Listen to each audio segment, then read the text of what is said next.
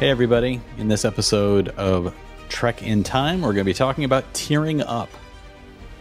That's right. About Enterprise, episode 10 of season 3, Similitude, which dropped on November 19th, 2003. For anybody who doesn't know, and if you're listening to us, I'd be surprised by now that you don't know, but what we're doing here is we're looking at all of Star Trek in chronological order. We're also taking a look at what was going on in our world at the time of the original broadcast. So we are still in early days. We're looking at Star Trek Enterprise, which means we're looking at 2003. And who are we? Well, I'm Sean Farrell. I'm a writer. I've written some sci-fi. I've written some stuff for kids, picture books, and middle grade novels. And with me is my brother, Matt. He's the guru and inquisitor behind the YouTube channel Undecided with Matt Farrell, which takes a look at emerging tech and its impact on our lives. So we've got the storytelling covered. We've got the science covered. In other words, we've got Star Trek covered. Matt, how you doing today? I'm doing pretty well. How about yourself? I'm doing okay. I'm looking forward to talking about this episode, which, without getting into details at the beginning, I just want to get a sense of where this conversation might go. What did you think, big picture, about this episode? Thumbs up, thumbs down? Thumbs up. I really liked it, and it's a very emotional episode. I thought it was very good. Yeah, I agree. I right out of the gate at the very beginning, I'm not a fan of the bookending structure. We've talked about that previously.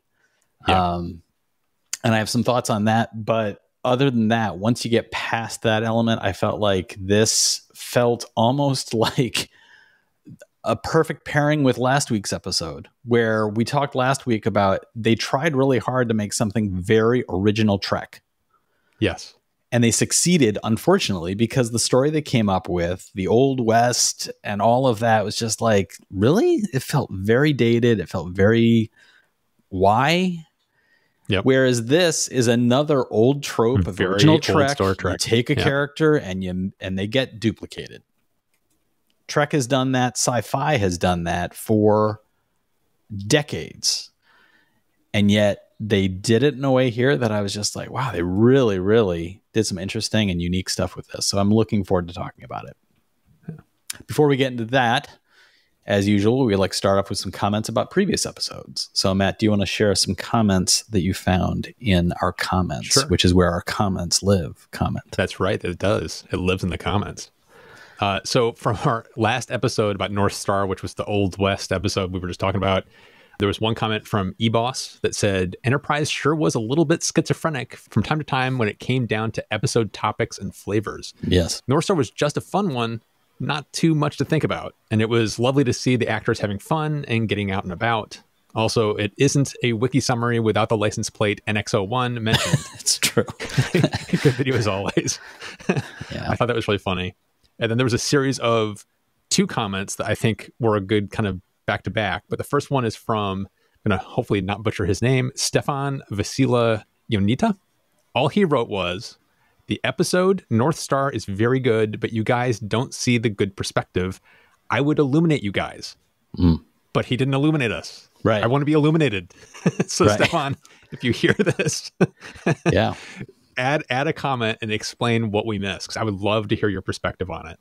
Yeah, there is a perspective. To just jump in really quickly on that, I would just like to say, Matt and I come to these episodes with, for good or for bad, our regular listeners will know the number of times that Matt and I have disagreed and like clashed over a response to an episode have not been as often as those episodes where we're fairly unified in our response to it. And that comes from the fact that Matt and I are practically clones a la this episode in certain ways. And that's, again, for good or for bad, I think the channel works because of our ability to converse about these things in a parlance that has a shorthand to it, so that we're able to get into the nitty-gritty of our conversations a little bit faster. The difficulty is that there is a perspective that Stefan may be reflecting, which is maybe you just want an adventure story. Maybe you just want to be entertained. Maybe you just want to see people on a spaceship flying around and doing stuff. And there's absolutely nothing wrong with that. And if somebody like Stefan or any of our other listeners come to this and say like, boy, you really missed the boat of just having fun on horses. Yeah. Jump into the comments and let us know that that's what you think, because we want to have an engaging discussion, but we also do not come to this discussion with the attitude of we have spoken, therefore it is law. That's not what we're trying to do here. We really do appreciate, Stefan, your comment, and we'd invite you to come back and give us some more details about what you're thinking. We'd revisit it. Well, on that point, Sean, there is a comment that kind of agrees with us, and it's from RoboTrav. He said he really liked the part at the end where the sheriff was watching the lesson and raised his hand to see the picture. He seemed so humbled. He said he thought it was a good moment. Otherwise, he agrees that this is a rather odd episode. Mm-hmm. And he asked the same question I asked: where did all the horses come from? Yes. So it's like, it's definitely interesting to hear, obviously there's people that agreed with us, but like you mentioned, if Stefan has a different viewpoint, I definitely want to hear it. And then related to today's episode, I thought this was a nice one from Miss Dana Fox. It was about the episode Twilight. Wrote, Archer and T'Pol's relationship is what kept me tuning in. Probably my favorite episode of Enterprise ever. Glad you guys like this one too. Yeah. And I want to relate that to this one because this episode, for me, the relationship between T'Pol and the captain is one of my favorite parts of the series as well. Yeah. But I also love the relationship with Trip, between Trip and T'Pol, and Trip and the captain. So it's like there's interesting relationships there I like to see explored. And this episode, man, drives that home. And there was so much in this episode I was getting a little weepy on. So it's like I really appreciate the character building, the relationships between some of the key characters. Yep, I agree. So that noise you're hearing in the background, usually when Matt's wrapping up the comments, that alarm starts going off in the background. And anybody who's confused by that alarm, don't worry. It's just the read alert. It's time for Matt to read the Wikipedia description. And Matt, don't blink or you'll miss this one. I haven't even read it, but just the size of it, I'm going to tell you, I love this description already. Similitude is the 10th episode from the 3rd season of the television series Star Trek Enterprise. It first aired on November 19th, 2003, and was the 62nd episode of the series. Captain Archer orders a short-lived clone of Trip Tucker to be made in order to save Tucker. This is how all the descriptions of Star Trek should be written. Thank you, whoever wrote this for Wikipedia. Yeah.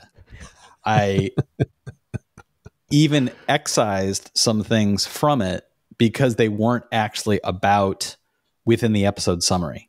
So there was an additional comment, which I'll get to later.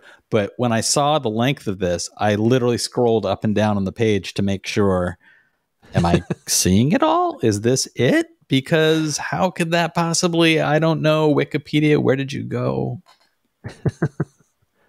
So as Matt just said, this is from season 3. It's episode 10. It was directed by fan favorite LeVar Burton. When I saw that, it didn't surprise me. Like this really, I really have earned an appreciation for his directorial talents in spotting his name again and again in the way that we're watching the series and recognizing, well, wow, when it comes to interpersonal, when it comes to emotional depth, he's the guy who's involved in a lot of those episodes. And I really, really liked it. This episode was written by Manny Coto, and Manny Coto, I believe it's one of the first times we're seeing him as a writer on the series. He will go on to be a major hand in the final season of Enterprise. He becomes an executive producer and showrunner of the show in its final season. He was also an executive producer on 4 seasons of 24. And he was an executive producer and writer for the 5th season of Dexter on Showtime. So this is a guy who has had his hand in a lot of different types of shows. He originally entered Hollywood and getting into entertainment through the sci-fi and fantasy lens, but clearly he's a guy who knows how to hit a lot of beats across genre.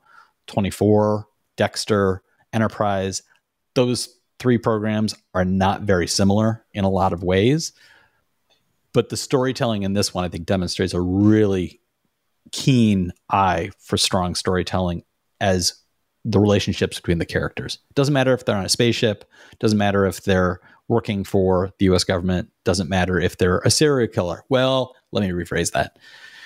This episode also featured music by Velton Ray Bunch. I don't normally mention the music when we're talking about the synopsis, but I pointed out here because this episode won an Emmy for composition. So this episode was a strong attention getter from pretty much every perspective. The original air date was November 19th, and guest appearances included Maximilian Orion Kesmodel, who played Sim Trip at 4, Adam Taylor Gordon, who played Sim Trip at 8, and Shane Sweet, who played Sim Trip at 17. And what was the world like on November 19th, 2003, when this episode aired? Well, Matt, you were still dancing your little heart out to Here Without You by Three Doors Down, a song which, if you put a gun to my head and asked me to sing it, I would be a dead man. And at the movies, people were showing up to see Elf, which earned $26 million in the theaters this week as a pre-Thanksgiving film. And little fun fact, Matt, I don't know if you know this, our mother refused to see Elf for years. Yep. I recommended to her once, you should see Elf. It is really in your wheelhouse. This is your kind of movie. And she said, no, I refuse to see it because I do not like Will Ferrell. And I said, why don't you like Will Ferrell? And she said, because he's so dirty. And I said, really? You think he's dirty? Why do you think he's dirty? And she said, well, ever since I saw The 40-Year-Old Virgin, I thought, I'll never see another Will Ferrell movie, which I thought was interesting because Will Ferrell is not in The 40-Year-Old Virgin. So thank you, Steve Carell, for making our mother hate Will Ferrell. And on television, on this day, the 19th of November, what were people watching? Well, unfortunately, they really weren't watching Enterprise. 4.6 million viewers tuned in for Enterprise, whereas 6.4 million viewers showed up for Smallville, proving once again that Smallville is the perfect inverse of Enterprise. 9.5 million showed up for Ed, That 70s Show, and That 70s Show on Fox. Back-to-back episodes were getting almost 10 million viewers. 10 million viewers were showing up for 60 Minutes 2, Electric Boogaloo, which was talking about, among other things, human growth hormone for children, General Wesley Clark discussing his presidential campaign. And the last time I mentioned Wesley Clark to my girlfriend, I said, do you remember Wesley Clark? And she said, yes, he was hot. So, okay. There we go. And 12 million viewers were showing up for My Wife and Kids, and 10 million for It's All Relative. And in the news, I wanted to go a little bit wider on the news scope in this one. Main story in the New York Times on this day revolved around victims' families' response to plans to rebuild the World Trade Center after the 9/11 attacks in 2001. Glenn Collins wrote, victims' families yearned to touch the bedrock where the World Trade Center stood. Firefighters had to see their buddies' names listed together. Artists dreamed of a revelation. The fiercely protective hoped for an expression of the essential horror of the tragedy and the spirit of what the city endured. And there were multiple versions of a replacement building at the World Trade Center, and all of them were viewed as either inappropriate or boring. So that was part of the long debate about what kind of tower and what kind of memorial would replace the lost Twin Towers. Other headlines included a chess champion and a computer coming to a draw for the first time, Britons fearing that their Prime Minister Blair was too much in President Bush's wake, and Michael Jackson had been arrested on child molestation charges. But I wanted to talk a little bit about the year 2003 and what it meant for cloning. The episode we're going to talk about revolves around a clone, and I kept thinking there's something about this that just seems too perfect. So I did a little digging, and I dug up some information about Dolly the sheep. I don't know if any of our listeners will remember Dolly, but Dolly was a female Finnish Dorset sheep, and she was the first mammal cloned from an adult somatic cell. She was cloned by associates of the Roslin Institute in Scotland using the process of nuclear transfer from a cell taken from a mammary gland. She was named after Dolly Parton. I will let that sink in. She was named after Dolly Parton. She was cloned from a mammary gland. Don't tell me the Scots don't have a sense of humor. Yeah.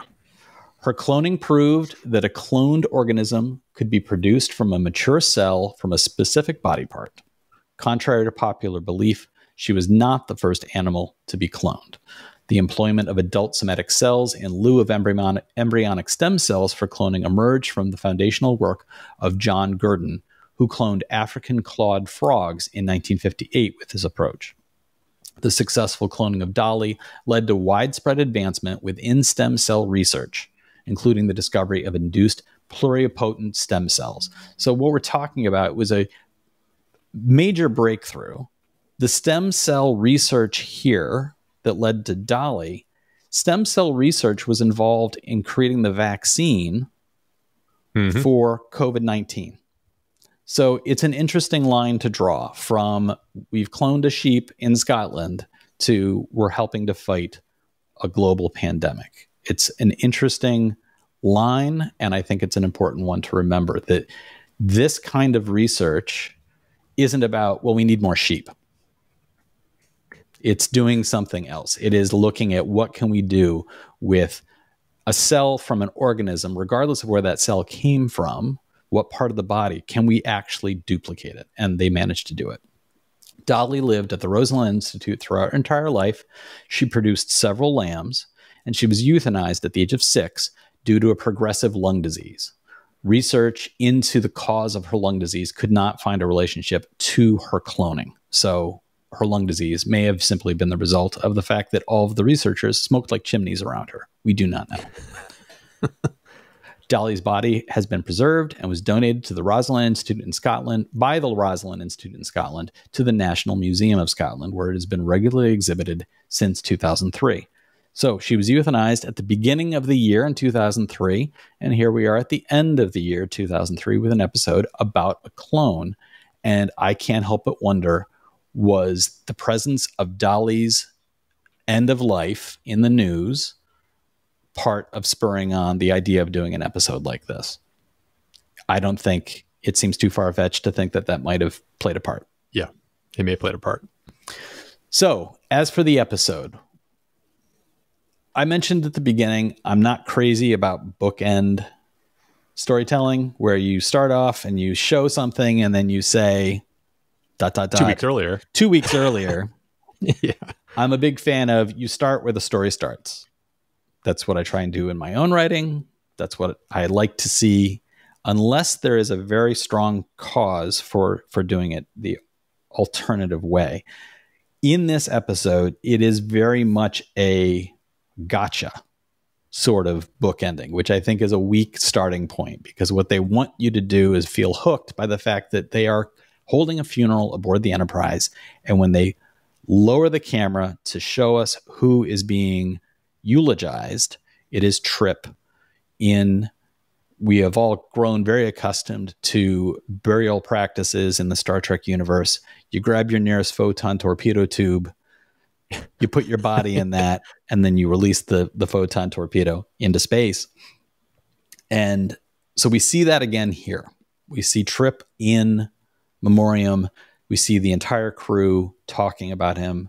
The captain is eulogizing him very movingly of his loss has led not only to the survival of this ship and its crew, but to all of humanity potentially. And then they would go to the opening credits. So, what did you think about this as a hook at the beginning of the episode? So you and I might be on different pages on this one. In general, agree with you. I don't like the book ending of you show something from the end and then you go to the beginning. It sometimes feels like a cheat. However, from the point of view of you got to grab a viewer by the throat right at the beginning to get them to go, what the, and we'll keep watching. And the reason I feel that way is I make YouTube videos and you have to grab people right at the beginning, get their attention and go, please watch this, and then go back and start explaining it. So for me, what I actually wrote in my notes was good opening hook, because holy cow, it gets your attention. In the first 30 seconds of this episode, they're showing you a dead Trip, one of everybody's favorite characters, and it makes you go, what happened? And so it makes you want to find out more. So it's like, in general, I agree with you that I don't like that as a storytelling technique. But when you're talking about you're vying to get as many people to watch this episode as you possibly can, and you have seconds to get their attention, I thought this was actually a really good approach, because in general, this episode, I'm not going to talk about everything, but like there's not a lot of plot or action in this. This is a classic Trek ethical dilemma. Lots of people sitting around talking about stuff, but it's gripping drama. Yeah. And so it's like you got to get people's attention right up front of, you're going to want to watch this because we're going to be tackling with something that's going to become emotional. Trip's dead. And so it's like, you want to watch it. So it's like, I kind of forgive them for using that technique because I think it was something they kind of felt like they had to do to try to get people's attention. Right. I felt like there was another starting point to the episode that would have, for me, offered as much of a hook, as much of an insight into the ethical dilemma of what the episode was going to be about, would have been as effective and would have given more room for some of the post-clone creation storytelling, which is really, for me, where the heart of this episode took place. There's stuff at the beginning of this episode, the opening hook being the burial scene, and then some scenes where you see T'Pol and Trip in their now very clearly regular massage therapy sessions, which I actually really liked that scene in this one particular, because I felt like it demonstrated they had the awkwardness is now completely gone. They've shown the evolution of that part of their relationship, that the two of them come together and they're touching bodies, squeezing body parts, doing all sorts of stuff. And the most that they're getting out of it is T'Pol is like, oh, that's too hard. Don't do it that hard. So I thought that was a nice evolution to showing how this has become a part of their day and they are talking shop while they're doing it. They've clearly like gotten past any level of awkwardness, and this has become a sort of cherished ritual that they are exhibiting. I thought that was the part of the opening 10 minutes, 15 minutes of this episode. That was the one part that I was just like, okay, that's worth keeping. But I thought there was an alternate way of starting the episode, which would have, you didn't need, except for action purposes, you didn't need to show the accident. You didn't need to show the warp core test. It was from a certain perspective interesting and it was gripping, but ultimately you didn't need it to tell the story that they told by the last 2/3 of the episode. I think you could have started this very strongly, showing Dr. Phlox caring for a baby and talking lovingly to the baby. And what are we going to name you? That scene to me could have been a great opening to then pull back, and he's trying to name the baby. And if they had had a moment with Archer standing there saying, why are you trying to name it? We know what it's for. And then you pull the camera back and you show Trip in the bed with the electrodes on his head and he's in a coma. I think that could have been as compelling a starting point, because then you could just yada, yada, yada. He was injured by an explosion in the engineering section. And then you would have had more room within the episode for more exploration of the interpersonal stuff. Having said that, my entire reason for suggesting all of that is simply because I tend not to like bookend storytelling. Right. I think if you have bookend storytelling, this episode does it about as well as you could. It doesn't do one thing that I think is usually the best form of bookend storytelling. It didn't make you forget what the opening was. You go through this entire episode knowing that you watch this entire thing knowing it was a gotcha opening. You know how this episode is going to end. So no problem there. On that note, the one thing I thought of as we were watching the episode, at one point in the episode, Sim, as he's called, Trip's clone, when he gets to a point where he discovers, just as a quick synopsis, there's this thing from some planet that if you inject it with DNA from whatever the host is, it'll basically create a clone of that thing. Right. And so Phlox basically injects DNA from Trip into this thing, and then voila, you have this fast-growing Sim that will take 15 days from birth to death, and they can harvest organs from it. So it's a really interesting ethical dilemma. But somewhere along those lines where Sim finds out that there's research that shows there's a certain enzyme that you can give one of these clones that will slow down their growth to what would be a normal amount of growth. So in theory, you could start giving Sim enzyme injections every day and he would age like a normal Trip. I think they could have leaned more heavily into that element. Yeah. Because then it would have created a fork of like, as a viewer, wait, which one was in that? Which one was that? Yeah. Which one was the one that died? Was it Sim, or was it actually the real Tucker? Did he actually die? Did Trip actually die? And the new one that we're going to have is actually the Sim. Because like, as I'm watching it, I had forgotten that was even a plot line. Yeah. I remember, but even as I'm watching this, it's like, it never was in my mind of even a remote possibility they were going to do that. Yeah. Because that would be a ballsy move. But I thought, wouldn't it have been awesome if they had done that? It would have been so cool that you would have this new Trip, who's the old Trip, but a new Trip. And it would have created this whole dynamic that would have been really interesting to go down that path. But they're never going to be that ballsy and take that shot. So I agree with you. It never at any point did I forget that that's going to be the Sim in the box. It's like, I never thought anything otherwise. And because of that, it did kind of weaken the impact of having that cold open. I really like your suggestion of, like, if you incorporated my suggestion of you start post-accident, you just start with Trip in the bed in the sick bay. He was severely injured. It's a brain injury, but I think we can fix it because we were able to create this clone using that thing. Just yada, yada, yada your way through it. And then you have more time when Trip on his own, when Sim discovers, oh, there's this enzyme potentially.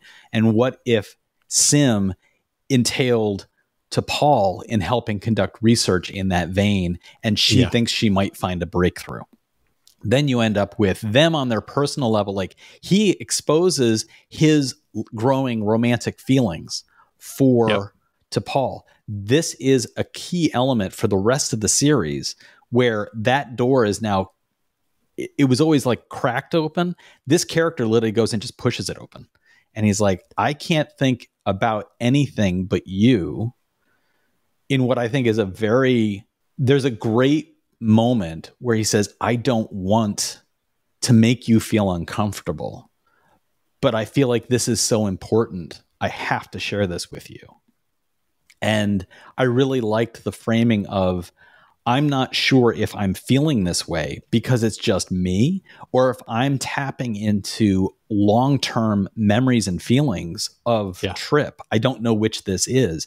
There is a terrific sequence to the storytelling showing younger Trip, younger Sim, who, as you can memories tell are unlocking, right from the beginning, he has feelings for her, but the way his memories are unlocking as he gets older is done in such a loving way toward the character. It's not meant to be horrific for this child that he's suddenly like, where are my parents? He's turning to people that on a certain level he views as parental figures. He turns to Captain Archer and says, where are my parents? And it's clear this child trusts the captain. There is something about this evolving being that is trusting and loved by the crew.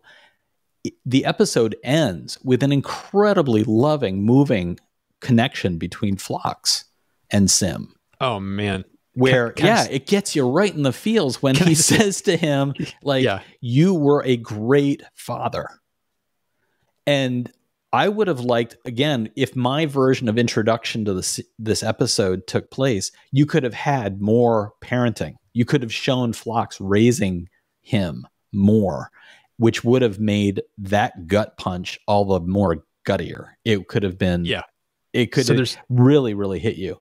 Can I just add to that? There's two lines in the episode that got me right here. And I was on the verge of weeping a little bit.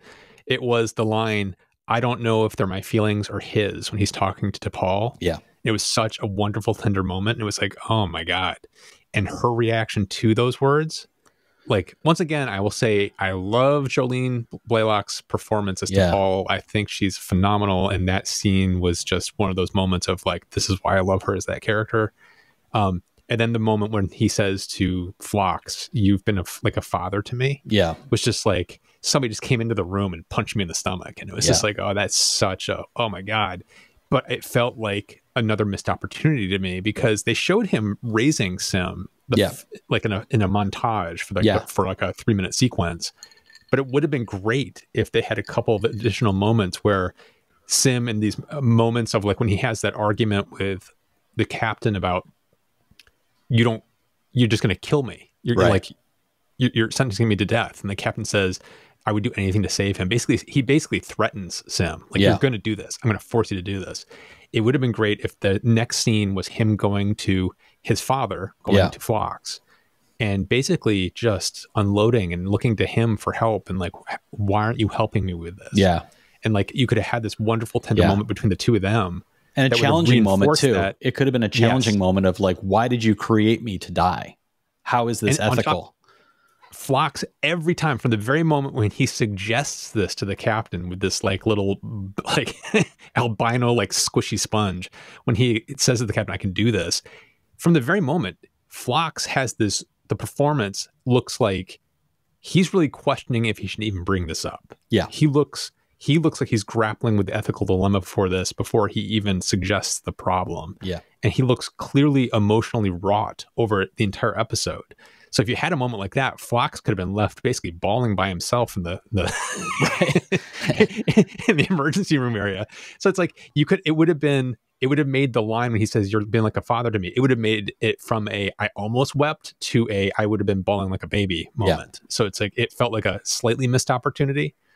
But you can understand why, when you think about the entire episode, why they structured it the way they did. You can understand why they did the scenes they did. So it's like, I'm not trying to rewrite it to make it a better script. I'm just kind of, from my perspective, seeing these kind of gaps where they could have maybe strengthened those emotional beats. Yeah, I feel like in this one, this is not us putting on a rewriter hat, which we have clearly done many times in this podcast. I feel like I'm putting on my fan fiction hat.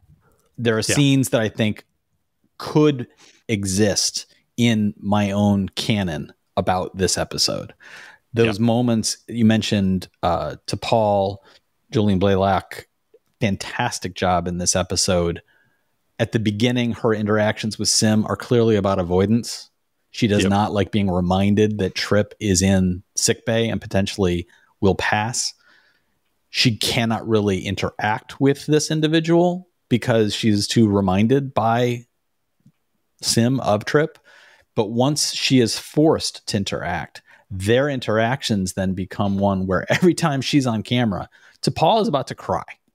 Yes. Every single time. It looks like Julian Blaylock probably spent a couple of minutes before each shot not blinking, so that the entire time she is looking at Trip, her eyes are full of tears in every single one. And it's clear that she is wrestling with her absolute fear of losing Trip. They had that episode, they had that scene I mentioned previous of showing the two of them having their massage therapy ritual. I think that the way that this conversation takes place between Sim and her, where he reveals her feelings and then she reciprocates by the end of the episode, coming to see him when he is now like, I'm going to go die now. And he is sitting in the cabin, which I really like the scene where the captain finds Sim in Trip's cabin and is offended. Like, the captain in this one, the moral dilemma, the ethical dilemma of this episode, in Archer's choices, his willingness to create a life to end that life, is never really resolved. There is no winner here. And that's remarkable from a storytelling perspective. They managed to make you leave the episode still willing to like characters who have done things that are really questionable. Yes. Archer pushes back on Sim having any right to being in Trip's quarters. Sim is making a very strong argument of, I am Trip. Yep. You are creating a separation that doesn't exist. But at the end, he is now allowed in those quarters. He is hanging out in those corners, spending his last hours hanging out with Archer's dog. I thought that was symbolically a lovely depiction of Archer Archer understands more about who he is dealing with. And Archer is, on a certain level, caving inward. He feels terrible about what he has done. And it's hard to say at the end of the episode that Archer, if he could go back and remake decisions, would he make the same decisions? I do not know. But at the very end, when T'Pol shows up outside the door, it doesn't say a word and simply kisses Sim, then you as a viewer, I thought that was such a powerful way to say, like, yeah, this is where their relationship is headed.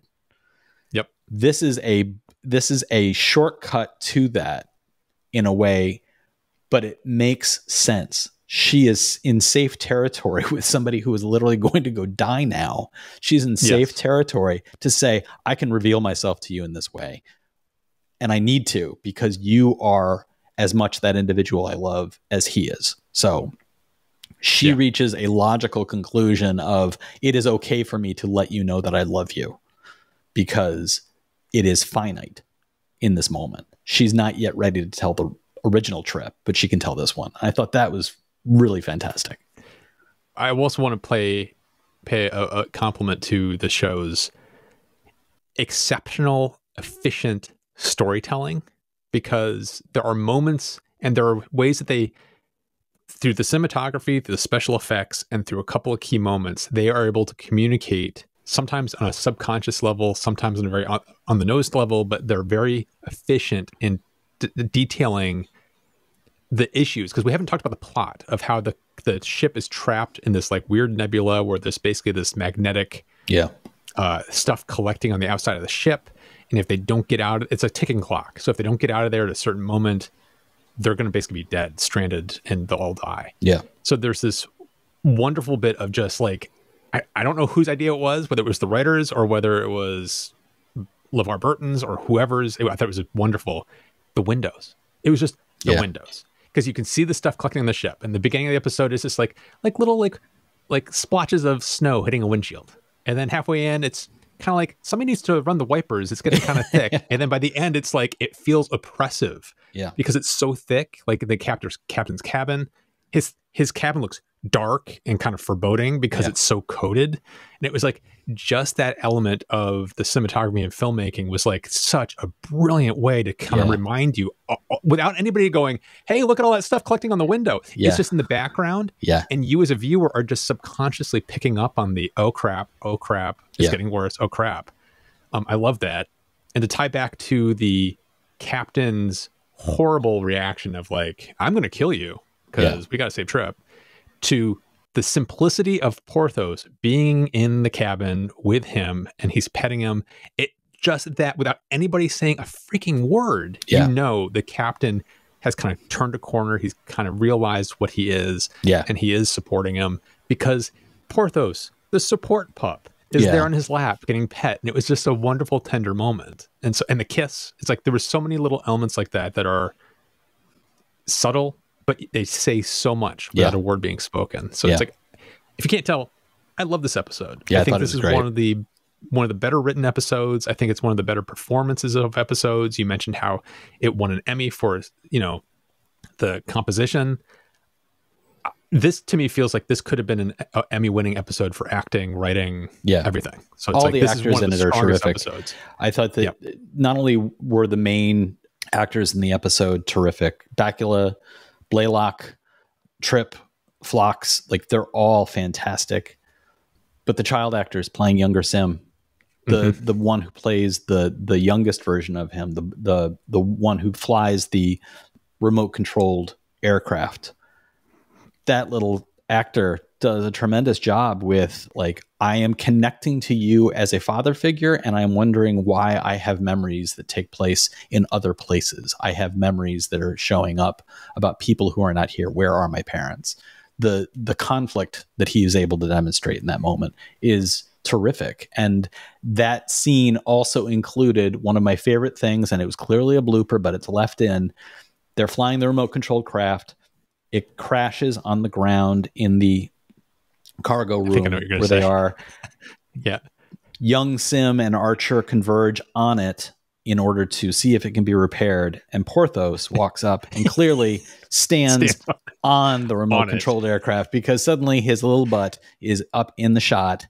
And Bakula, without missing a beat, simply pats the dog and pushes him off of this thing that is not even on camera. But in that moment, I was just like, what a great tender moment. And what a terrific moment that dog decided, I'm going to stand on this because this is where the people are. So listeners, viewers, What did you think about this episode? Do you agree that this is one that gets you right in the feel parts of your body? Does it hit you square in the gut with a emotional gut punch, or did you find it a little too quiet for your taste? Let us know in the comments. As usual, you can find the contact information in the podcast description or on YouTube. You can go beneath this video of our smiling faces and leave a comment there. And next time, Matt, we're going to be talking about the episode Carpenter Street. Any expectations there about what we're going to be talking about? I'm going to guess the Trip and the Captain start doing some woodworking. I think so. I think that's what they're doing. Yep. Before we go, as usual, we like to remind people about other things we've got going on. For me, you can always go to SeanFerharrell.com, or you can go to your local bookstore, or you can go to Amazon, BarnesandNoble.com. Wherever you get your books, you can find my books there. Keep an eye out as we move forward through time for my book that'll be coming out next year, which is The Sinister Secrets of Singe. It is a book for middle grade readers, but I hope that adults will enjoy it as well. Matt, what do you have coming up next week on your channel?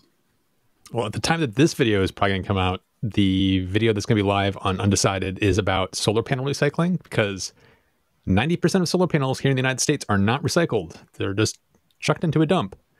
So what can we do about that? Is it something we need to be concerned about? So I have a video exploring that. Knee-jerk reaction. I'm going to say yes. We should be concerned about that. Yes. Yeah. Don't forget, if you'd like to support the show, you can review us on Apple, Google, Spotify, wherever it was you found this. Go back there and you can give us a thumbs up.